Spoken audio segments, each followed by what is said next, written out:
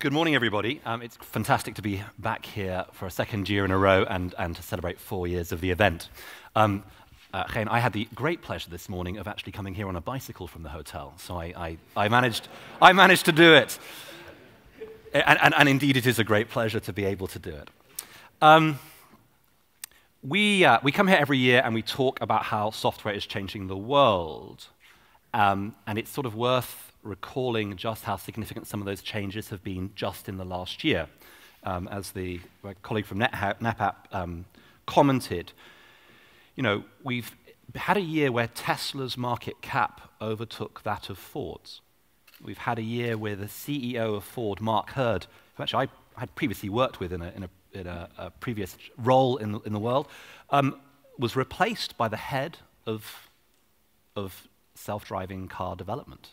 So a marketing exec is replaced effectively by a developer at the head of one of the world's largest car companies.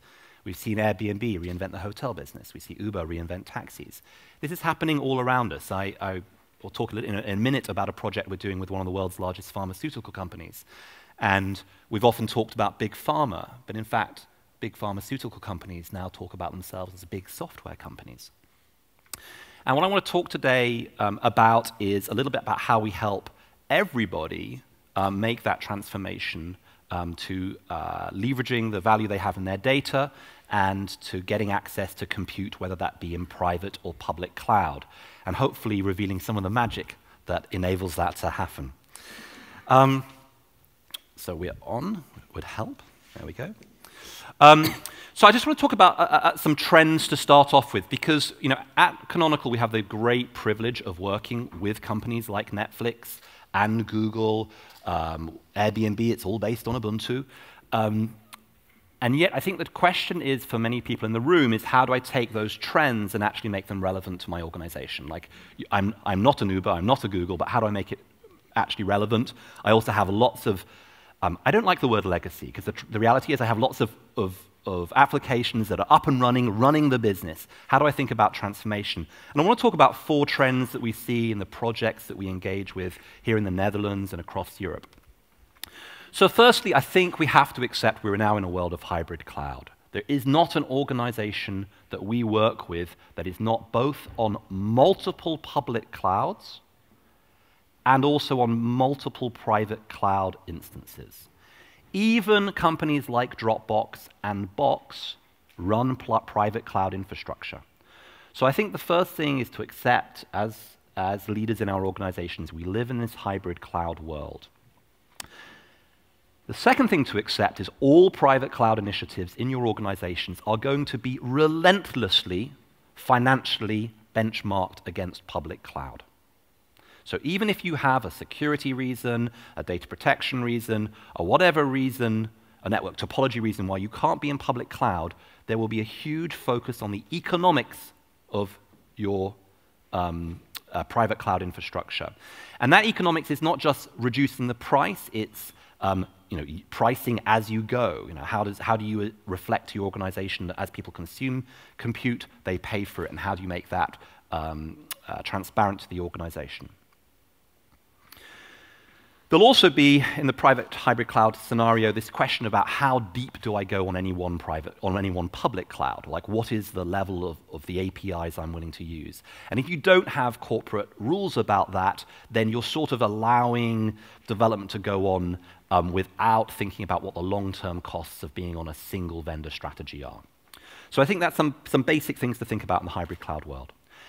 We see this relentless appetite for containers, clearly, and I absolutely agree. I think this is part of a journey to containers and then eventually to serverless or function as a service.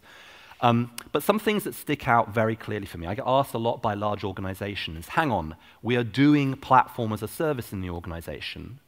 I'm doing Cloud Foundry, or I'm doing Pivotal Cloud Foundry, or I'm doing Red Hat OpenShift. Surely that is my container story. And the answer is it's not. We see in all the organizations that have gone out early on PaaS that they are also offering container as a service. On one side, a very structured monolithic platform as a service is extremely good for some back-end applications, and maybe 80% of your application development will move to that. But for the applications where the developers really need to go quickly, where you have real competitive advantage as a business, that will happen on a service that will be based on a full Docker stack or a Kubernetes stack. And in fact, in the very largest organizations, as some of the big banks that we work with, we in fact see a central PaaS, as well as a couple of container as a service offerings being approved internally. So it's, there is a battle going on between a full Docker stack and a Kubernetes Docker stack and a Mesosphere stack. At Canonical, we offer a full Docker stack and a Kubernetes on Docker stack. So we're sort of supportive of both, but we actually are seeing large organizations purposefully make the decision to do both. A couple of other things I'll sort of just reference here. There is the continual move forward of new workloads. We work, obviously, things like Ethereum, blockchain, looking at how AI, TensorFlow, higher level frameworks like Keras that actually make TensorFlow more accessible to organizations. And I think they fall into the type of project I talked about here last year, which is this final problem of big software. As a CIO, as a CTO in the organizations where you work, you're seeing more and more complicated software, and the question is, how do you make it consumable in the organization?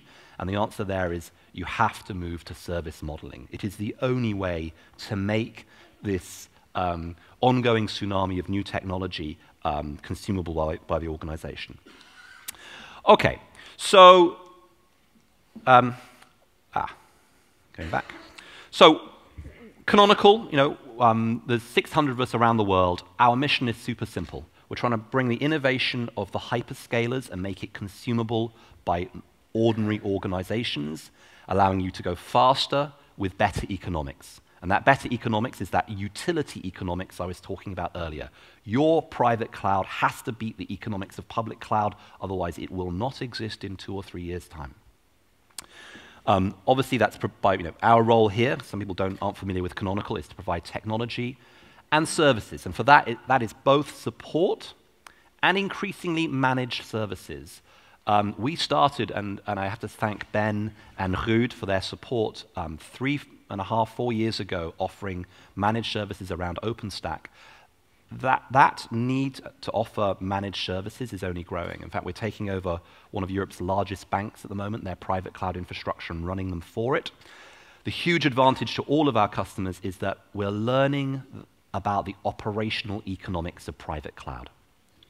Like, operations is where the money really is, and we need to drive that cost of operating infrastructure down. A couple of case studies around OpenStack. We talk about OpenStack in production a lot. This year, we've now started working with AstraZeneca. All of their future research is now being done on bare metal cloud and on OpenStack. So we found ways of taking high-performance schedulers and integrating them into OpenStack, and then making that available to developers within AstraZeneca. Another really interesting project is taking the telematics cloud for Verizon that runs the whole of Mercedes-Benz North America and building that out on a modern container infrastructure. So again, taking new technologies, then working in worlds of lots of integration, having to work with, with existing infrastructure, very strict security frameworks. That is what the team on the ground are doing.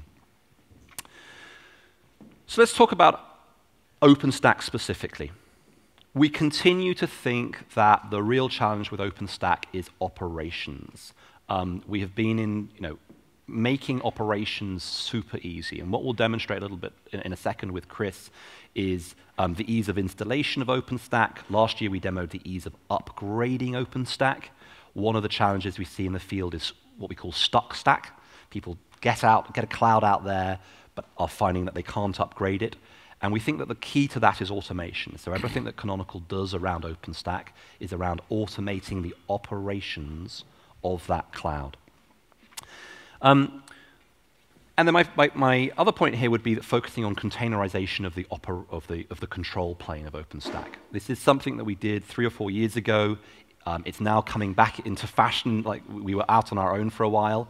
But as you try and make OpenStack work in small settings, having the control plane fully containerized both allows you to operate it in smaller environments, but also to make the upgrading of that in small environments possible.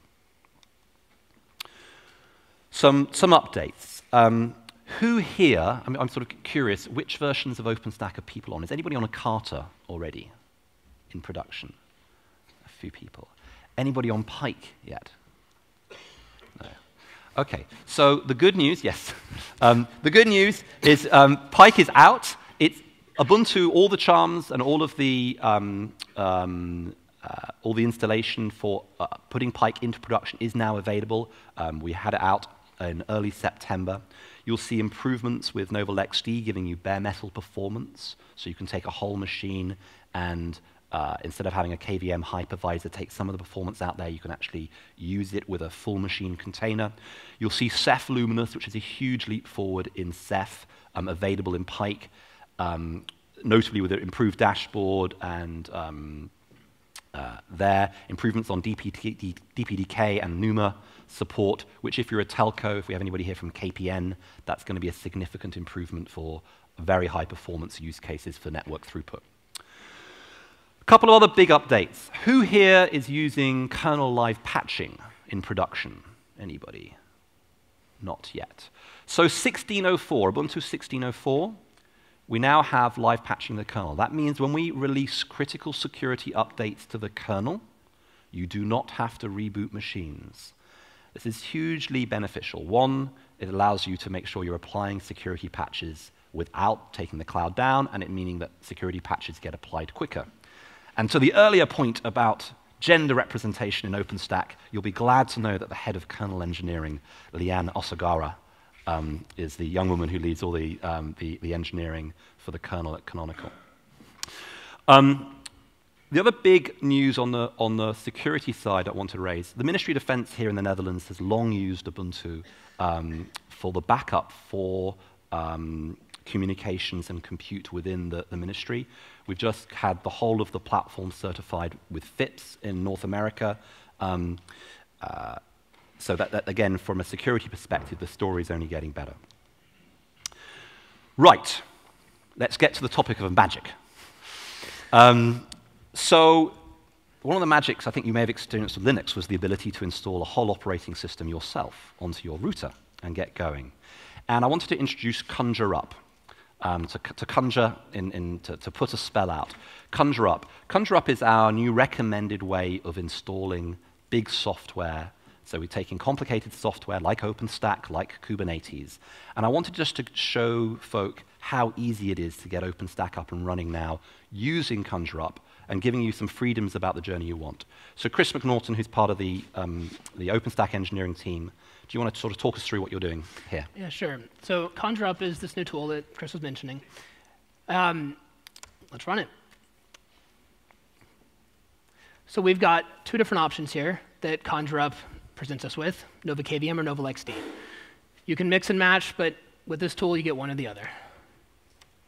So let's do OpenStack with Nova KVM. Let's not do OpenStack with Nova KVM because I can't deploy it on this cloud.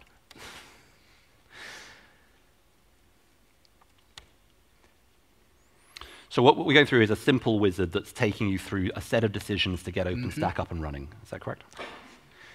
Indeed. Except when you're trying to do it on a somewhat restricted cloud. So let's do it on Amazon.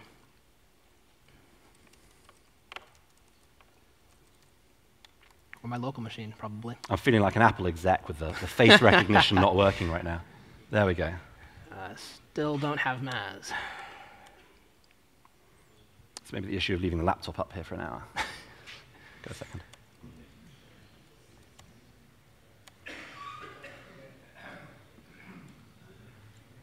All right. So we're going to configure the network bridge that LXD will listen on. Okay. Now, we can see the OpenStack services you're used to seeing. We've got Ceph, both the monitors and the OSD nodes. We've got Redis Gateway, Glance, Keystone. We also have LXD to manage the Nova LXD hypervisor, all the various networking and compute services you'd expect.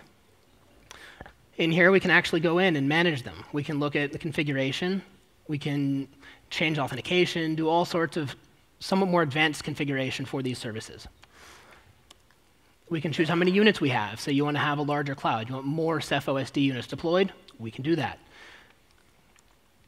When we're ready to actually go, we can deploy them.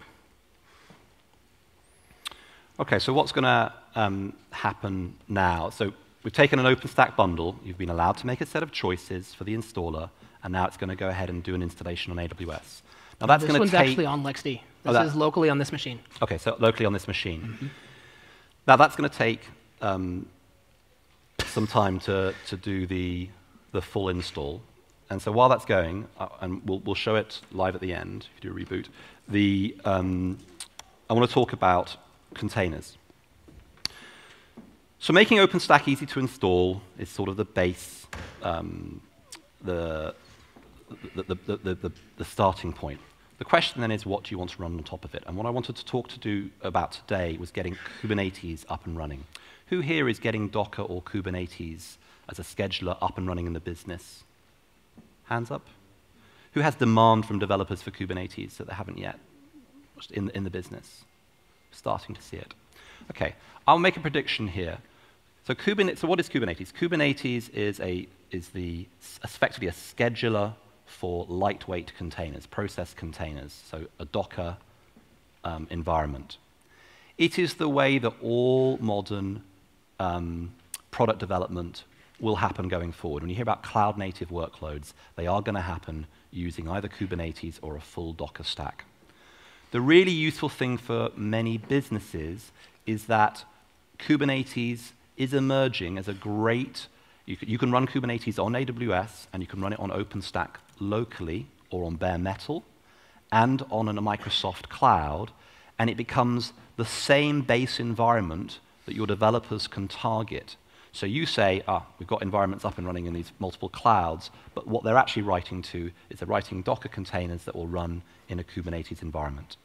It's a project started by Google, and it has the most momentum we've seen in any open source project in the last 10 years alongside OpenStack. Okay.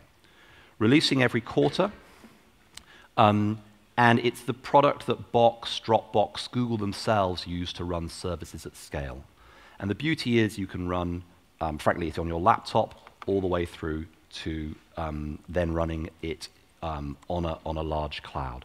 And it deals with the life cycle of the container. So how to start it, how to scale it, how to do health check, and self-healing of the container. So the question there is, how easy is it to get Kubernetes up and running? And what we'll show when we're back on screen almost back up, is of an install of Kubernetes then on a public environment. With Canonical Kubernetes, the goal here is to give you an upstream version of Kubernetes. So you're seeing pure, just like if you think about OpenStack, how many people here are using Ubuntu OpenStack as their base? It's a base, yeah. OK, so if you think about why do you use Ubuntu OpenStack for OpenStack, because you're getting pure OpenStack immediately after the release. The same is true of Canonical Kubernetes. You're getting pure Google Kubernetes immediately after the release, and with an ability to upgrade and manage that. OK, so do we want to go back into that Kubernetes journey? And then bring the deck up as well. OK, technical demos, huh?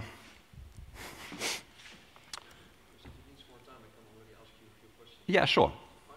OK, so we'll do a demo. We'll do a demo of the Kubernetes in a second. Yeah. But yeah, OK, go ahead. Is there already a question? Because I have a few, but you need to come on. I have to correct you with the router. It bothers me because of your bike ride, it is, I think. I actually took a 386, I don't know who remembers what that was, and then built a router on its software on it, took off the monitor, screwed it on the wall, and it worked. So I'll come back to this story, I think, about 5 times in I think you should have a medal for it as well. Thank you. We'll see in the end. You explained about, if I understood well, about the challenge between the public and the private cloud, and that there will be looked at from an economical side of view. Yes. But that's a very rational way of looking at it, I think. Isn't it true that it's also an emotional part? Because my experience is when I come to a large corporation or a hospital, for instance, if we talk cloud, it's immediately like, ooh, is that safe? And no, rather not. And we have our stuff here, and no, no, no. So you don't even come to the economical part. Is that something you recognize, or is that an old way of thinking?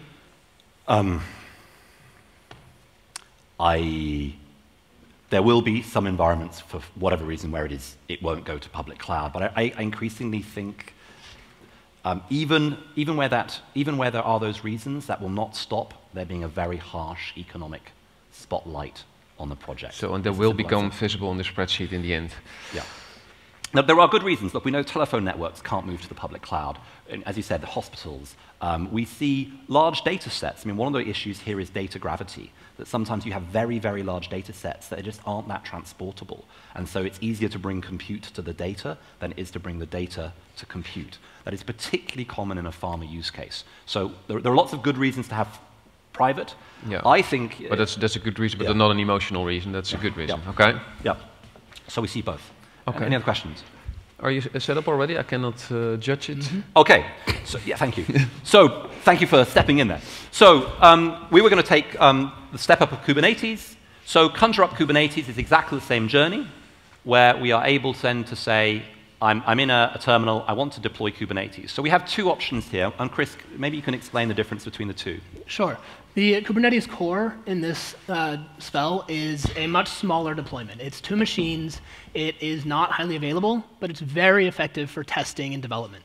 It's minimal. It does have the full setup that you need. etcd for the cluster management, the dashboard, your workers, your master, even Flannel for your overlay networking. The canonical distribution of Kubernetes, on the other hand, actually has all of these same features, but in a highly available setup.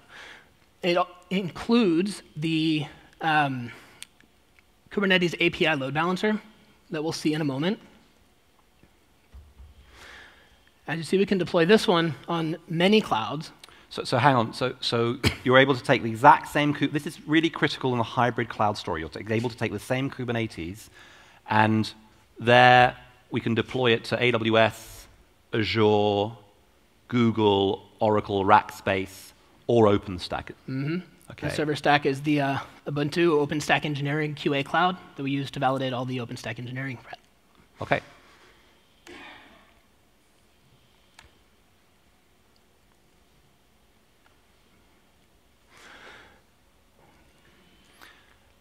And then, if we can zoom out a little bit, you maybe explain some of those services. So I see there we've got EasyRSA, etcd, and Flannel. Can you maybe explain to folk in the room what those are? Yeah, sure. EasyRSA is used to give us a shared CA, a certificate authority, to allow for us to safely encrypt all communication between the various nodes. So any worker to master communication, communication between the dashboard, all handled seamlessly, encrypted by default. etcd is the primary data store for Kubernetes. And Flannel is an overlay networking that lets us network all of the containers on any number of worker nodes seamlessly on any substrate. Metal, OpenStack, public clouds. Okay.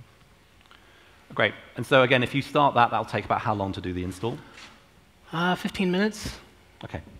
All right, so if we can go back to the presentation, so thanks very much, Chris. So the point there is you've got, just as we've had the ability to do a simple install of OpenStack, Kubernetes, I guarantee if you're in a large or medium to large organization, Kubernetes will be something you will be asked to deploy in the next 12 months by your developers, guaranteed. And if you are looking for a cross-cloud story, management story, then Kubernetes in multiple public and private clouds is an extremely good story going forward. That is a product now available. It's, that journey is open sourced. You can get up and running without contacting Canonical. If you want some support on that journey, then you can let's skip forward. We offer a couple of commercial packages that are also available via Fairbank, so Kubernetes Explorer and Kubernetes Discoverer. Okay, so these are two pre-packaged bundles of consultancy that help you get Kubernetes up and running in your environment with integration to your existing ID management, storage setup. But we think that's a great way of accelerating the adoption of Kubernetes in organizations. So, you know, I started this talk by saying our role at Canonical is to help you go faster, to help you innovate faster as an organization, and to do so with utility economics. And I just want to sort of leave on that note, whether or not you're doing OpenStack and you want to run it yourself, whether or not you want to have managed OpenStack through a partner like Fairbanks or directly through somebody like us, or whether or not you want to get Kubernetes up and running, we are here to guarantee that you can get these environments up and running, that you can do them with predictable pricing per day, so that you know exactly what it's going to look like over a period of 2 or 3 years. And we'll guarantee uptime. Now, we're taking the responsibility for making sure that that private cloud infrastructure is genuinely up. And we think that's, that enables everybody to go faster. Thank you very much. Questions from the audience? Quick question. Otherwise, you have to. I mean, I'm sure you're around. You too. Yep. So we'll be around on the booth, and then we've also got a talk this afternoon around Nova LXD and getting bare metal performance out of OpenStack. And I'll be doing a separate talk more on a business level about what microservices, AI, and other new software, what it actually means in terms of planning in organizations. So plenty of opportunity to catch one of the Chris's. So thank you both. Thank you very much for your time. Thank you.